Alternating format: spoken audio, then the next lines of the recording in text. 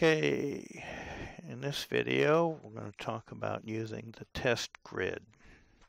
I've mentioned before that if you're going to be uploading mesh, it's a good idea to use the SecondLife test grid. That way you don't get stuck paying for the uploads until you get it perfect.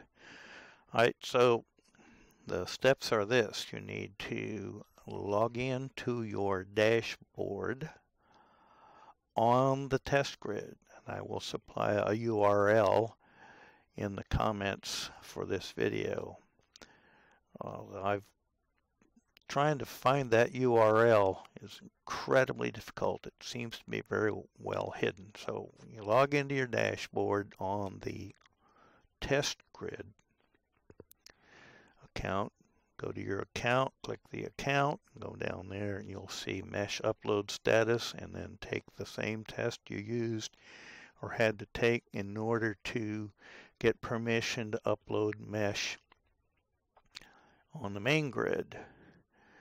Once you get that permission, then you have to change your viewers so that they can access the test grid.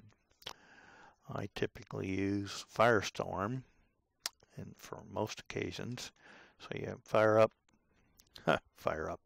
You start Firestorm up, and you don't really even need to log in, but you hit Control P, go to Advanced, and then right there by the red arrow, enable that tick mark to allow other grids.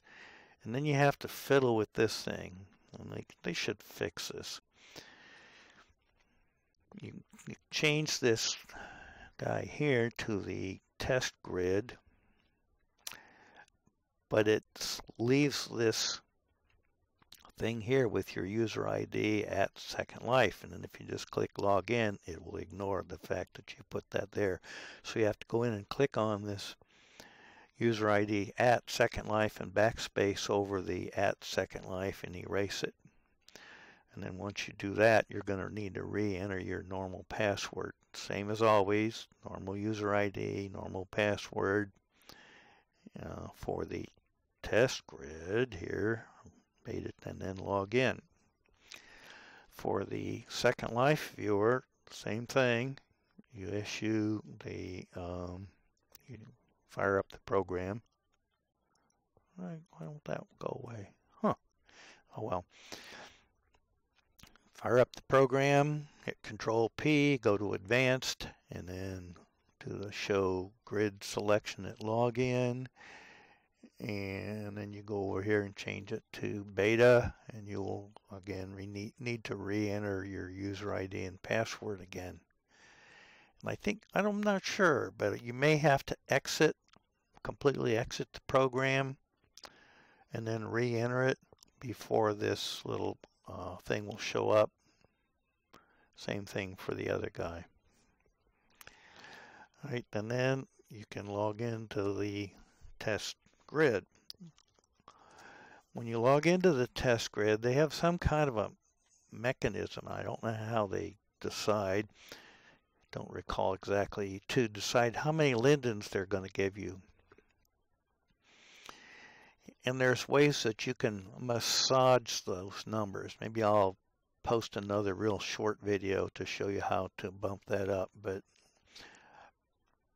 basically all you can do with your lindens is use them to pay, well, you can pay other avatars in the test grid, or you can use it to pay for uploads, mesh uploads. So like they say, what happens in Las Vegas stays in Las Vegas. Same thing. What happens in the test grid stays in the test grid. You cannot export anything out of the test grid to the main grid. So you could, give some money to another avatar. They can give you some gadget, put it in your inventory. Doesn't help you a bit. You can't get it out.